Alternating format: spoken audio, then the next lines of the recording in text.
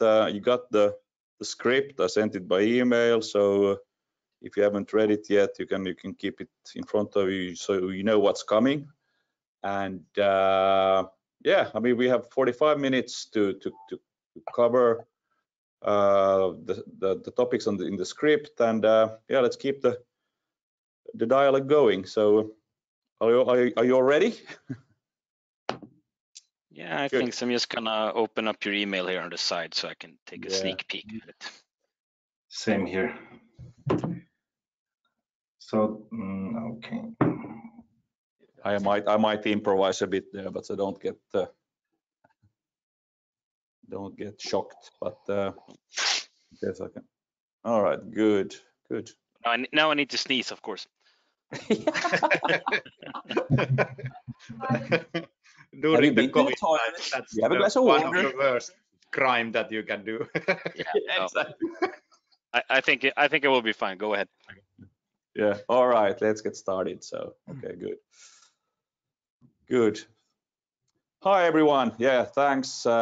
Welcome back from the break. I hope you had a good one. Now we're gonna shift gear a bit and talk about smart offices and how location is becoming a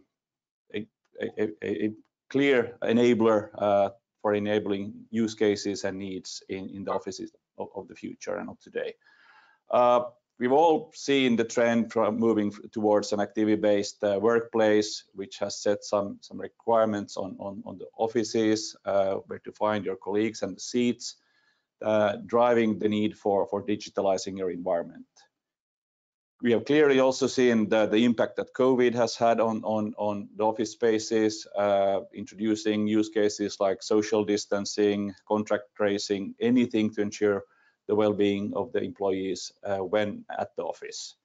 And that, of course, has triggered a work model for remote working, and that then means how do we enable the collaboration with colleagues that are not in the same physical space that you are, and so on. So there's plenty of use cases that are looking for tools, technologies to really ensure the customer experience while working in a smart office. I'm not the expert here. I'm still Thomas Hasselman, the CMO of Quuppa that you've been hearing throughout the day. My role is to facilitate a panel discussion now with the following gentlemen. So I will let Tibor, Tommy, and Mikael introduce themselves. So over to you, Tommy. Hello, my name is Tomi Teikko, and I'm a father of Empathic Building Solution and part of the Haltian organization, bringing the IoT and positioning and these kind of technology things into the built environment, so to say. You can call it smart buildings. Happy to be here. Thank you, Tommy. Good to have you. Tibor. Hello, everyone. My name is Tibor Intre. I'm part of real estate developer, full-scale real estate developer HB Revis, and its technology part, which is called Symbiosis. Our job is to connect people with the physical space, utilizing technology.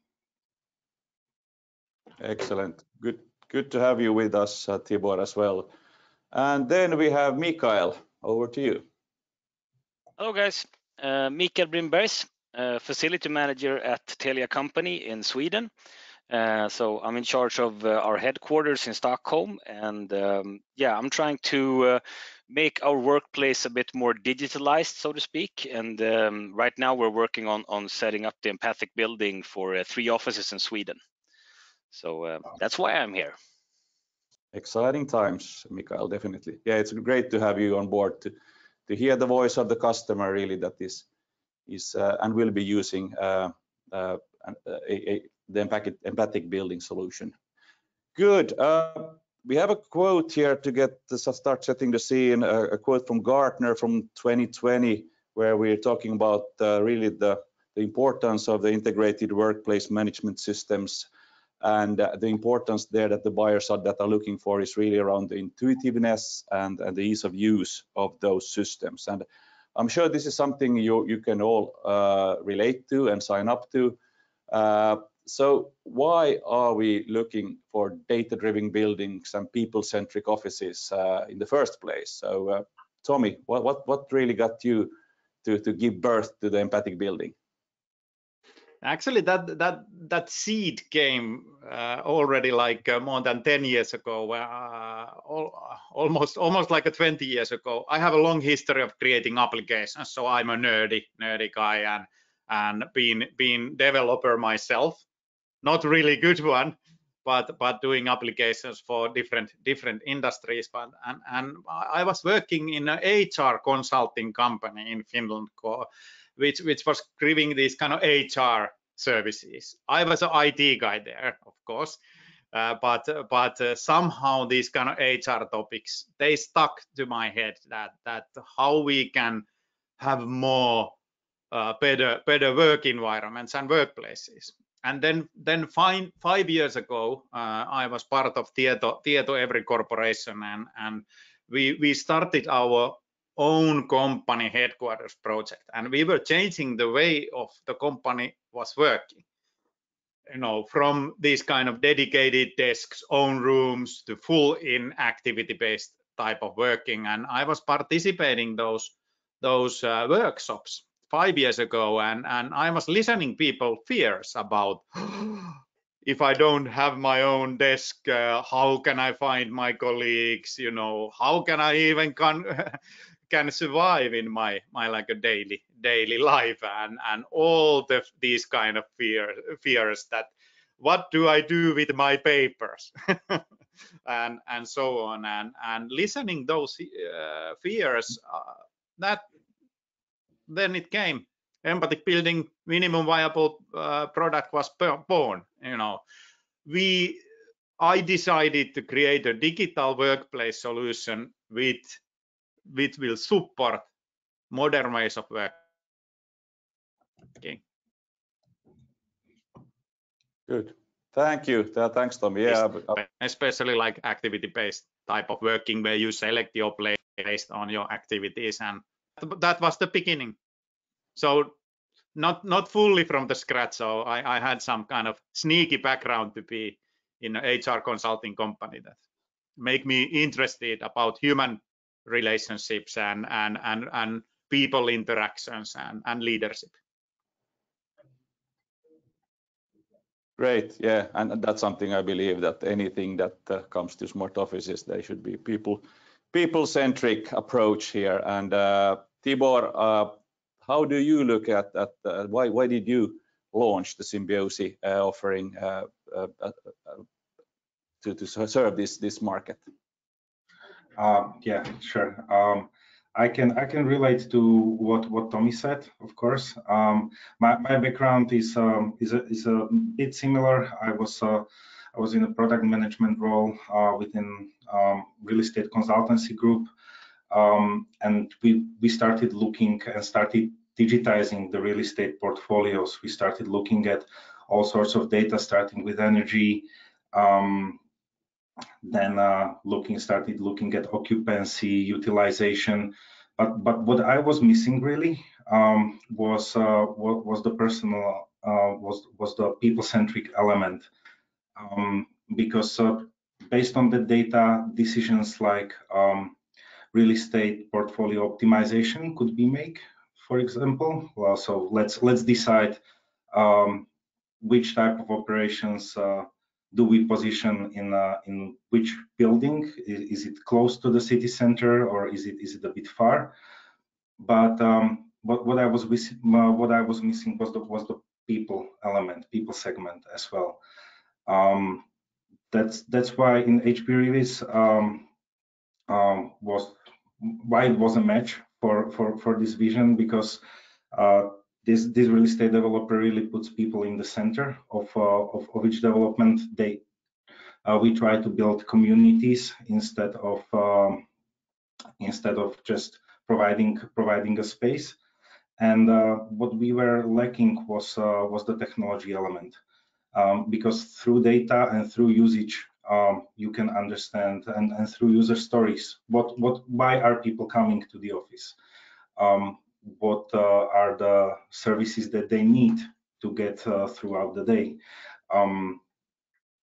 And now more than ever, why they need to come back. And we believe it's built around the social interaction, be it either digital, be it physical, or nowadays hybrid. So that's why the technology platform was more than necessary to understand the usage, to understand the needs of the people, and through data optimize their experience. That's why Symbiosis was started within HPUs. I remember actually I was visiting your office in Bratislava 3 years ago, and I was like, oh my God, like a building owner who actually cares about the end user experience. It amazed me, yeah, because in the real estate business you are still, hunting the energy saving part. Yeah, So, I have to jump in here, I feel. Go on, Mikael. Yeah, no, but it makes me happy to hear this, because this is also something that that I feel strongly about. That for me as a facility manager or working in corporate real estate, it's easy to start looking at these square meters per employee and cutting costs based on of course energy efficiency and such. But to me, the way I see it is that I'm firstly and foremost about the employees, and my whole role is about supporting the employee and their experience in their workday. So I think that having these smart solutions is firstly to provide the employees with support and functionality in their workday. And when we have them to get those kind of options and do that, we will get all of this data for free, sort of, which we can look and utilize, how we can utilize the building better and look at the occupancy and those kinds of things. So yeah, I definitely like that approach. Yeah, likewise. Thank you. So it's interesting what we heard here now, and I'm now relating it to another finding from a recent Gartner survey, where they're saying that this year and through 2022, there are still requirements around social distancing, and that then drives the demand for location applications. And also, they're finding from this year's studies that location applications such as utilization and occupancy and wayfinding are very useful for the indoor space, for offices and indoor environments in general. It kind of relates to what we were talking about, but you guys brought up much more strongly the experience in the office. Let's go to that one now. Let's talk about the use cases where location really enables the things that will drive the usage of smart offices. So, Mikael, really, why did you go for, in your case, the empathic building offering for your office? You talked already about the people centricity there. Any other requirements that really made you decide for it? Yeah, of course. And I think that's what I love about the empathic building, that it suits or caters to many of the sort of problems that we have run into in the past. One of them is what sort of started it was the meeting booking service, or the assistant for that, because like managing the office that I'm in charge of, we have 47,000 square meters and close to 300 rooms. They are hard to manage, and it's hard for the employees to find the right room, the right size, the right equipment. So that is sort of where it took off. But also speaking to my colleagues about what they are lacking and missing in their day-to-day work is a lot about finding each other. Since it's such a big office and we are completely activity based, the function of colleague finding was really something that appealed to me. And what was sort of, there's nothing good about the pandemic, I think, but it has been an enabler for a lot of these discussions and functions, because now we also see that we can use these solutions to see where, if there are maybe too many people located in the same area, that we have crowds or such, that it helps the user to see that, okay, maybe I should stay away from, you know, this corner of the office right now, but there seems to be a lot of people there right now. That we didn't. Yeah, we could look at it before from like if you wanted to have a calm space maybe and not go there. But now the whole safety issue comes into this as well. So yeah, those are what some of the top reasons that we are looking at empathic building at least. Excellent. Yeah. And Tommy, so what are really the top 3 use cases that really drives the empathic building adoption worldwide? Funny to say, I never thought that I will say this, but location and service tickets, you know, that you can report that there is something wrong, and using a location information, it's like a must-have. And it's funny to say really that that's one of the most liked feature when we are asking our end users what is the top 3 of your favorite functionalities and use cases that you are using the digital workplace tool or smart office or however you want to call it. Always top 3 is a reporting possibility to report problems, including the location. That's amazing. It still amazes me because I thought it's like how I select the workplace, or like always to find your colleague is top 3. Yes, that's really important, and no matter that there is really good experiences of with our end customers that they consider this kind of, you know, I think even in Telia you did test this in your office, the mobile phone based positioning, and it doesn't deliver. There is a technical problems, there is a end user trust problems, there is a battery consumption problems, there is just the problems, and with our experience, you know, reliable positioning unfortunately cannot happen with the mobile phone today.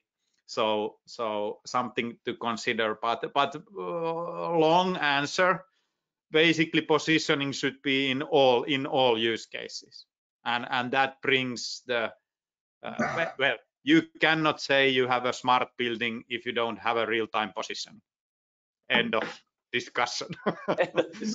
You can dream smart building, but if you don't have a real-time accurate positioning, it's not. And it goes everything: security, safety, even maintenance, you know, employee experience, end user experience. It's all over. Positioning is all over, and the most needed data source with all the occupancy sensors and indoor air quality sensors. Cool. Yeah, great insights, Tommy. Thanks. And Tibor, yeah, does this resonate with you and your cases and experiences, or are other ones that drives really the adoption of the Symbiosis offering? Yes, absolutely. First and foremost, it's a great onboarding feature. So it's the personalized position, finding people, finding points of interest. It provides ease of mind for the people, either even if they are onboarding to the new office or they are newcomers to the company, and the company is on a larger scale, like one of our customers in 7 floors. It's a huge office. Finding stuff is difficult, can be troublesome. So either those dynamically moving or those fixed, providing an interface for this. That's a great feature, and yeah, we have similar experience. A help desk, including location, having to spend less time reporting what is wrong, and where did it happen is still very likable feature. I also thought that it would be like possibility to interact, possibility to understand with how many people I need, or the location-based services. Yeah, it's the simple things all the time, or maintenance based on the people count. That's having stuff on demand based on based on number of people, based on the usage, basically. That's really demanding. But what I would like to point out is that our customers maybe opted in for the experience in the first place before the pandemics, but during and after, those that adopted personalized real-time position, let's put it this way, they had easier life during the pandemics because of the contact tracing use cases, adopting social distancing. So use cases that we never thought of that we would have to implement. But with the technology that may seem to be for some as an overkill in the beginning, that they really are ready during the transition, and they are ready to onboard and adapt to new ways of working, to hybrid office, to reduced capacities, workplaces being designed more towards activity-based, more towards collaboration. They have data, they understand the usage, and they can adapt more quickly, and they will be ready for the use cases that we never thought of, like social distance and contact tracing. Yeah, now I remember, Tibor, you had one of your colleagues was diagnosed with COVID, and the way you used then the location information with the people that could have been exposed to it. It was amazing to see that. I mean, it wasn't only about the ones that got exposed, but it was more important to see that the ones that weren't exposed, so you could really narrow down the team, the people that needed to get tested. So it was not a nice concrete example of how location was there enabling combating the pandemic, but it showed the power of it. Yes, and that particular case, well, the colleague is fine, so so we can we can use this example. Actually, we managed this way. We managed to have the office open throughout the pandemics. Not, of course, not the full capacity, of course not, but for some of the critical infrastructure of the company, that they with the peace of mind they could come to the office.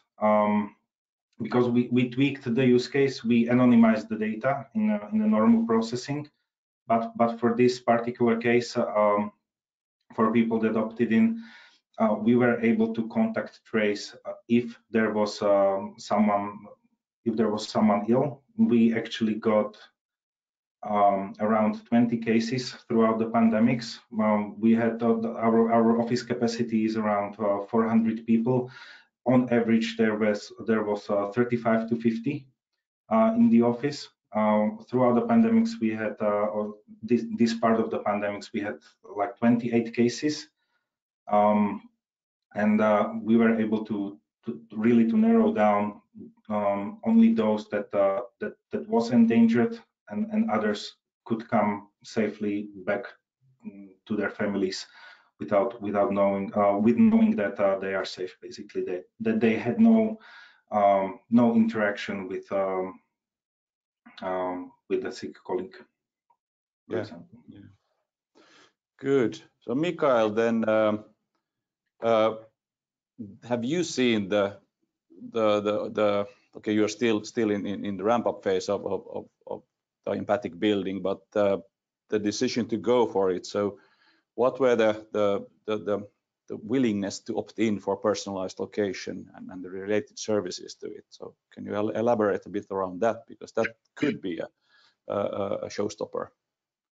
Yeah, exactly, and of course it scares me a bit, and I know that that this is one of the biggest topics of discussion that has been when we have been talking about this, and I've been in this sort of risk analysis together with our what do we call them, health and safety officers, I believe, around this, and there is always this people are scared of Big Brother being monitored all the time and those kinds of things. Well, which I understand. I mean, I used to be a bit like that also, but then, you know, if you start to think about it in a wider perspective, like if you have a smartphone today, Apple, Google, Facebook, whatever, those guys know where you are, what you had for breakfast, what your dog's name is. I mean, this is the new reality for us now. So, you know, visualizing where you are in the office, that shouldn't be a thing, I believe. And like Tommy was explaining before, we have sort of tried this before with our mobile phones with another solution, which didn't really work out. But I think, first of all, we weren't mature enough for it, and the technology wasn't good enough for it. And now looking at it from the perspective of that, it's not me that has come up with this idea to have this. It's based on the user feedback that I get, that, you know, we want it to be easier to make service requests. We want to find our colleagues and that kind of things. So I'm hoping that this will enable our staff to see this as a solution and support and help in their workday, and not that they're being monitored by their managers or something like that, because that is not the scope. That is not what we are after. It's all about the employee experience.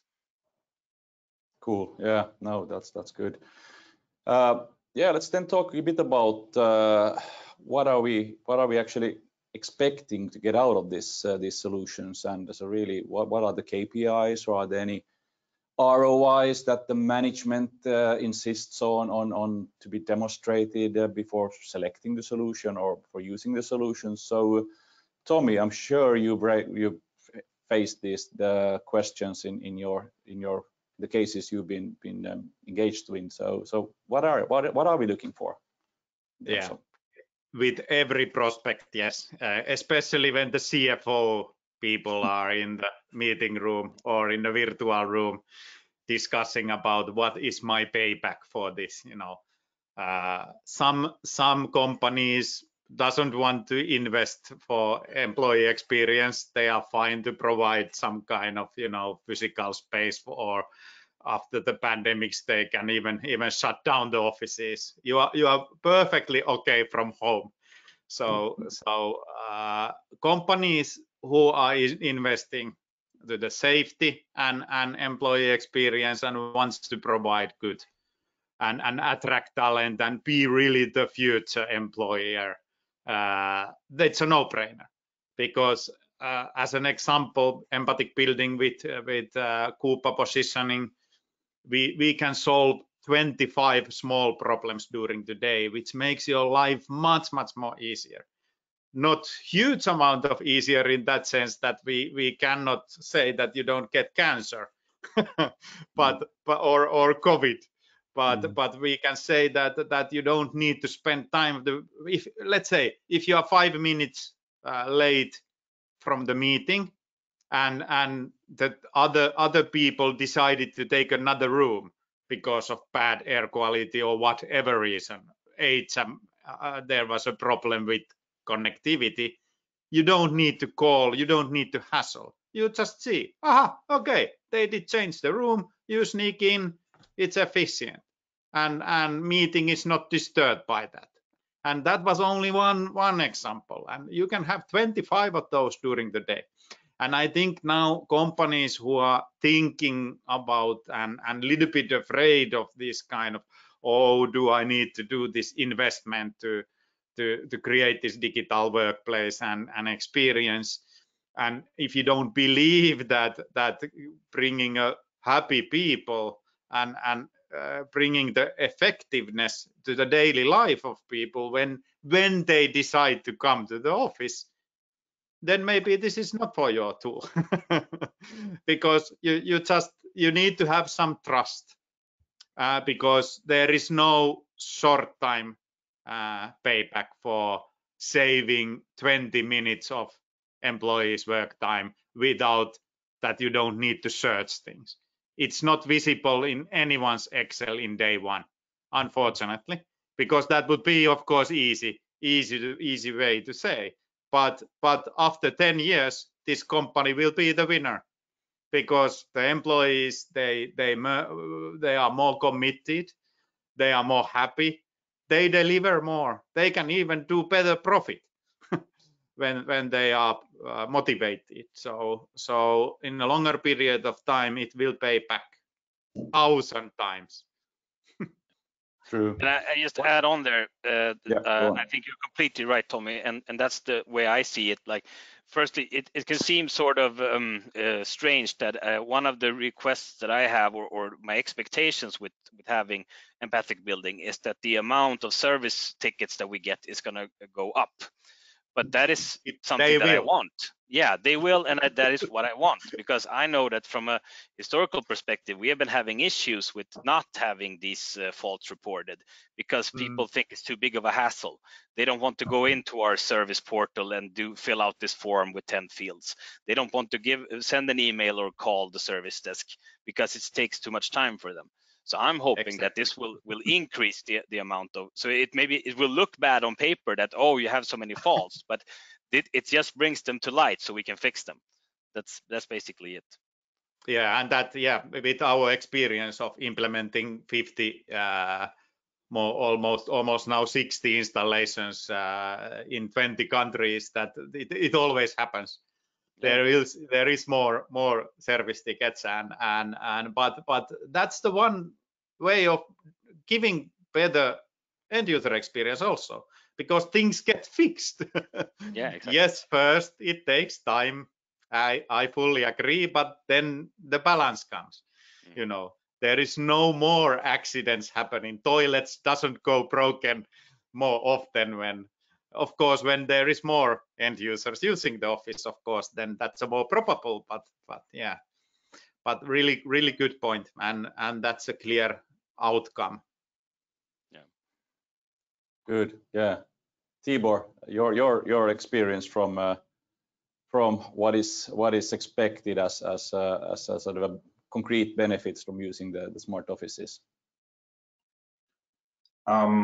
Yes, I would agree, but from the position of real estate development company, let's say, I think that our life got much harder than before pandemics. It was all around providing superb space, of course, for those educated companies, and the experience.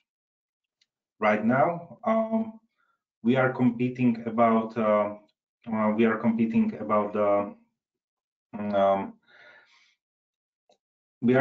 about those employees, right? Because now what we learned something, and companies learned something during the pandemics. Companies learned that people can do work on the home office, and they can do great job in the home office. There was a learning curve that some tech companies said that, okay, our employees can work from home forever, right? They never have to come back to office. After some time, even CEO of Netflix started to say, okay, the collaboration is starting to suffer.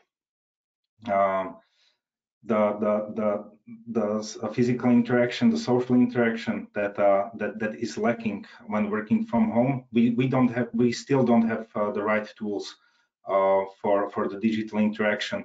Even now, as we are speaking, I'm trying to look at you guys, but what I'm really looking at, I'm fiddling between the camera and the screen, because I want to look at you, but I want to look at the camera as well. So our eye contact never meets. So Yeah. we didn't have a conversation.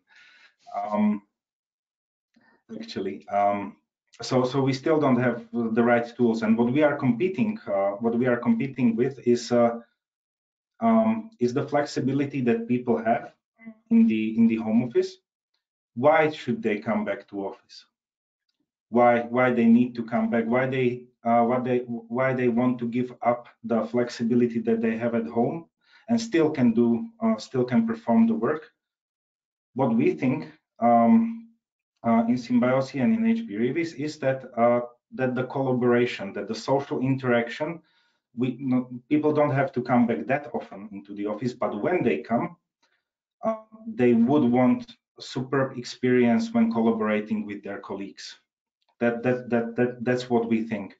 So providing offices providing offices for this collaboration, and saving their time, providing flexibility, providing services. All of this remains, but when they come, we need to deliver. So they want to come again. So they feel the impact of, if I stayed at home, my collaboration was okay-ish. I could perform my work, but when I need to create value, when I need to collaborate, I rather come to the office because it's safe and the experience is great. And then all of the maintenance, all of this, it's still valid, and the personalized position still adds value there because you have the accuracy, you have the granularity. But we think that this is the new role of the office, and the experience plays a crucial role in this. Yeah, good observations, Tibor.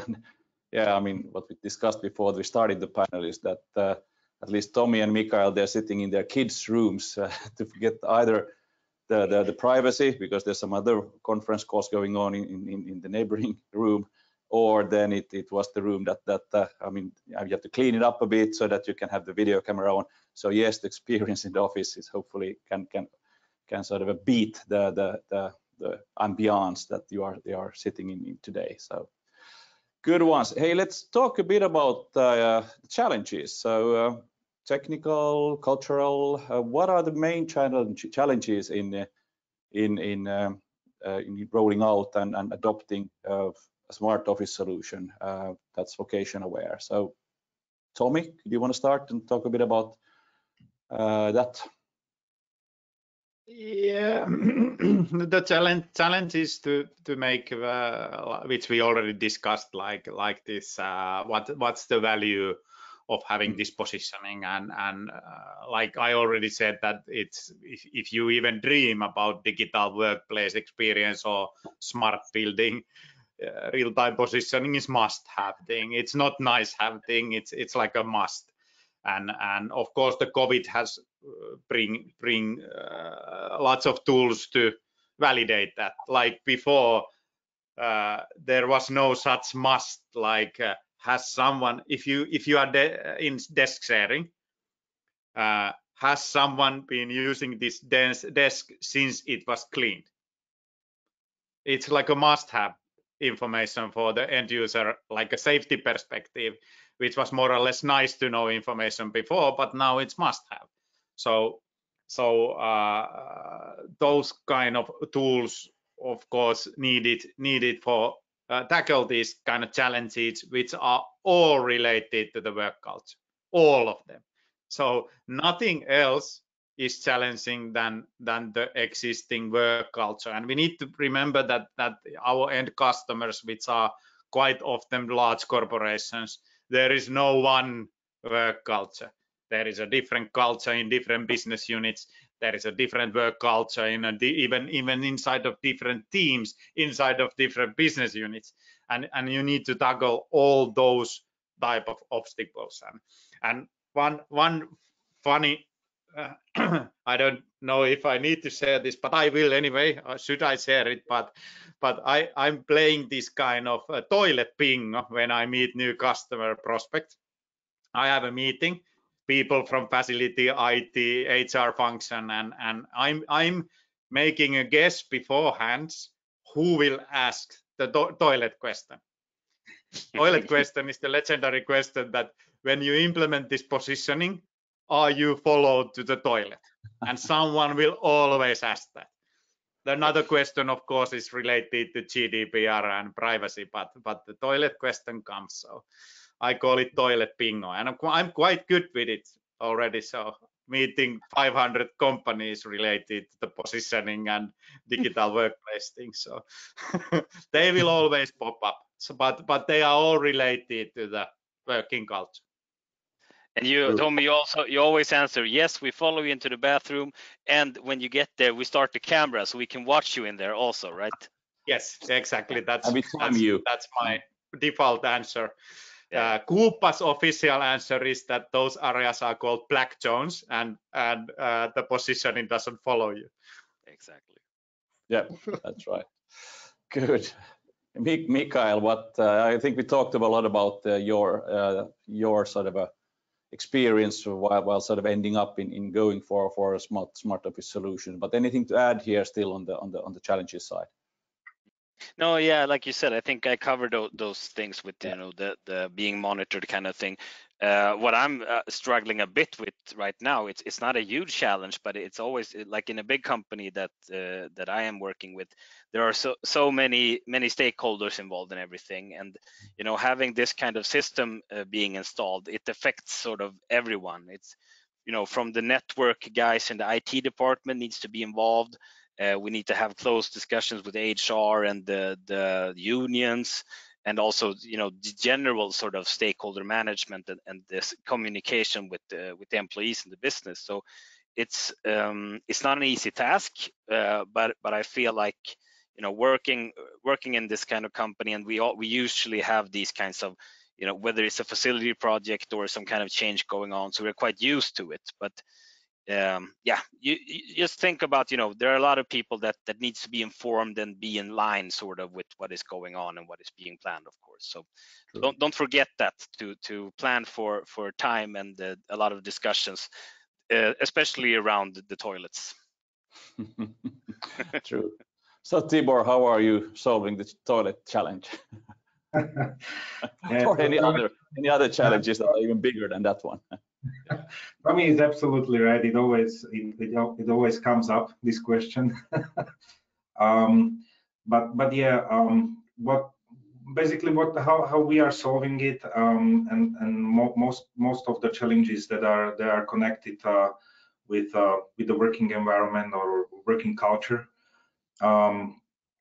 Usually, adopting real-time position is connected with the remodeling of the office, right? So it's either renovation. So there is ongoing change management, and there is ongoing onboarding part. So we inform a lot. We have videos ready. We came up with how we process the data, what is happening with the personalized position, how we anonymize it, why you don't see it in all the outputs, why you only see it on the digital twin, when we need the personalized position, how we anonymize on the department level. So we educate a lot. That certainly helps. What we are competing with, and what are our challenges, is maybe even before the relocation, before the onboarding process, and is right now what we feel is companies are willing to invest into digitization, into future-proofing their office. There's a lot of change going on. They're rethinking their real estate footprint. What will be the purpose of the office? But still, when it comes to cost of this solution, sometimes because we provide a full range of services, sometimes they want to opt in for the lighter solution, like it will be fine for us if we understand the people count in the office. We don't need a utilization on each and every single zone. We don't need a physical interaction, how departments interact. It's fine. Okay, we just need to understand the number of people in the office, what zones are utilized and what are not. So this is the challenge that we face, and the onboarding part of it. If we don't have the density of the locators right when the office is being renovated, it's not that easy to fit out. So this is the argument that we have, these are the discussions. What we use as an argument is the future proofing, so that you will be ready for the change. We had no idea that we will need the use cases such as social distance and contact tracing, and that after 6 months after you moved into your new office, you will be repurposing it again after 1 year, right? So no one could see this coming. So yeah, I'd say that this would be the biggest challenges. Yeah, Maybe I guess. if you had anything to help how you face this challenge. Sorry, did you ask me, Tibor? Yes, either you or Tommy. Yeah. No, but I can just add on. I liked what you were saying there about, you know, sort of selling this, and when you talk to stakeholders, it's often like, okay, well, I see what you are pitching here, but can we go for like the light version or whatever? Because I mean, it's a lot of times it comes down to money, of course, and it's I think the challenge is to sort of make them understand that, you know, making this investment now will give us, you know, valuable data and insights for, you know, years to come, basically. And like when you said from before we had empathic building, I had the passage statistics to help me with finding out how many people were in the office, which was good. I mean, it was good for me to know that, you know, there were 2,500 people in the office yesterday, but that's basically all that I can do with that data. I need more detailed information regarding where are they in the building, what kind of, you know, seats are they utilizing, and that's offers me value that I can do something with, basically. Yeah, and from the end user perspective, you never thought about how much actually positioning and sharing your location to your colleagues actually means how you are going to interact and collaborate. For example, if you see me in the office in a focus area, okay, now Tommy is doing focus work, so it's fine that if I send a chat message and try to collaborate, that he's not brutal because he doesn't answer, he's just doing focus work. So position is a vital part of information in many perspectives, not only the efficiency and validating your interior design, which is of course important part, but from the end user perspective, it gives you a trust and you know, what is the better way to say to your colleagues when you are openly sharing your thinking and your location? It actually drives the work culture into the more digital and more open way. It's much more easier to introduce feedback as a work culture and other future things and actually lead the work culture when you have a valid data for your decision making, not guessing but valid data. And of course, like said several times, we anonymize them and it's always secure, and we obey all the rules and regulations by default, of course. The whole like empathic building design is based on trust, and but being transparent enough to make a valid data for your decision making. Good points. Now we talked about serious stuff, privacy, and we have a few more minutes to go. So let's shift the mode a bit and talk about the fun part of it. So what can you do, or what are you doing with your offering to really gamify the experience sometimes? Things that really will want every employee to get back to work, get back to the office, because fun things are happening there. So who wants to start? I have raised this bar. I think it was actually one of Quuppa events, virtual events, where I actually innovated this, which is still valid.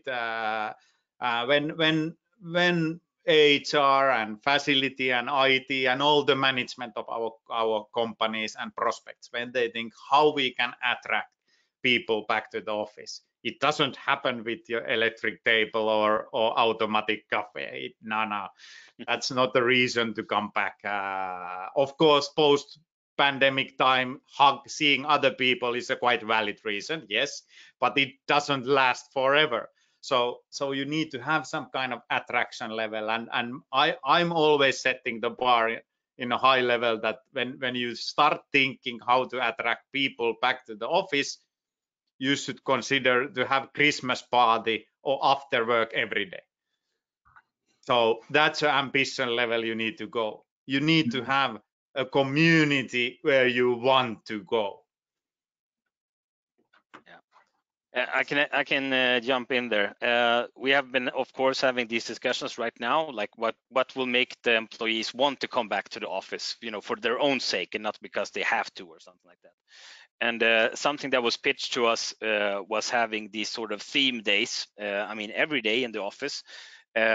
Whereas one of them was I don't remember what they called it now, but it's basically like about games.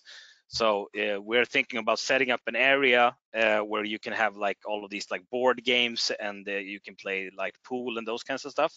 And what better way to promote that than using, like, say, the feedback function or the status in empathic building, and say that, okay, this afternoon we're setting up, like, let's say a tournament, a chess tournament, for instance, and it's free to show up, for everyone, and you can see that live on the screen that, oh, okay, people are coming there, maybe I should join them. That's what I would like to see, definitely. Tibor. There you can, with a personalized position, you can always do scavenger hunt, right? When coming back to office, that's what we actually did during onboarding. So there were hidden items in the office, and as you were moving towards, you could locate some. that's a nerdy fun part that we IT guys can do, right? Come up with the scavenger hunt based on the personalized position. But yeah, the attraction part is to offer some of the flexibility back to people. So I believe that it can be done via digital tools. That's not connected to personalized position, but with the services that the office can provide, and it can be small bits, like if you come back to the office, you will have a place to park because the parking spots are shared within the company very transparently. If you come back, you will be able to get your car cleaned while you work and while you don't need it. Then you will be able to ask someone to pick up your dry cleaning, and then you will be able to pick up the gifts that you bought online, and someone will get it to the office reception. So the flexibility that we all had, let's face it, during the home office times, I could turn on my washing machine between the calls, right? So now if I come back to the office, I will be able to ask someone to do that. And when you provide these services on a shared level, it's not very costly. The requests start to coming up, and people feel better, right? Because they got back something when they gave up some of the flexibility when working from home. True. Yeah, that's good summary. Yeah. Well, we are up on the hour now, so I thank you so much, Tommy, Mikael, and Tibor. This has been at least very enlightening for me, and I'm sure for the rest of the audience. So thank you, everybody, and wishing you a good end of the day. Thank you. Bye-bye. Thanks for having us. Thank you. Bye. All right, good. That's a wrap. What do you think, Jesse? Fantastic. Fantastic. Awesome. I was about to say this, hiding this, that we have one customer in Norway which is hiding a gold bars into the office, but I didn't tell. No. as incentive to come back. Yeah, exactly. I'm thinking maybe a ticket for free lunch or a voucher or something. Yeah. Bribing people. I like the washing the cars thing. That I'd love to have that one. Yes. We had that Good. luxury in Tieto campus that you could leave your car there and it was washed and it was shining clear when you Wow. left home. That was Wow. cool. That's No, we have it in Solna actually. The same floor of the garage where we park, there is a car cleaning service. It's really great. Yeah.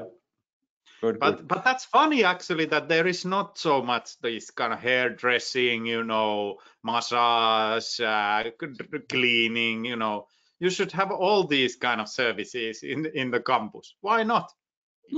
Yeah, exactly. That will attract And We people. are consumers, goddammit. We spend lots of money as end users to different kind of services, and especially now during the Definitely. COVID times when we cannot travel, we actually have more money to spend. So Yeah, exactly. You can put Yeah, the exactly. travel costs to massage parlors and whatever. And travel Yeah. times. Yeah, If you have it on the campus, you just make everything when you are in the work or when you have a pause. Yeah, that's something that helps, I think. Yeah. true. Yeah. I need to run, guys. Yeah, But same. Hey, thanks for a good discussion. It was a Yeah. pleasure. Thank you, gentlemen. Bye-bye. Thank you. Thank you. Thank you so much. Take care. Thank you. Bye-bye. Take Bye. care. Bye. Take care. Bye-bye.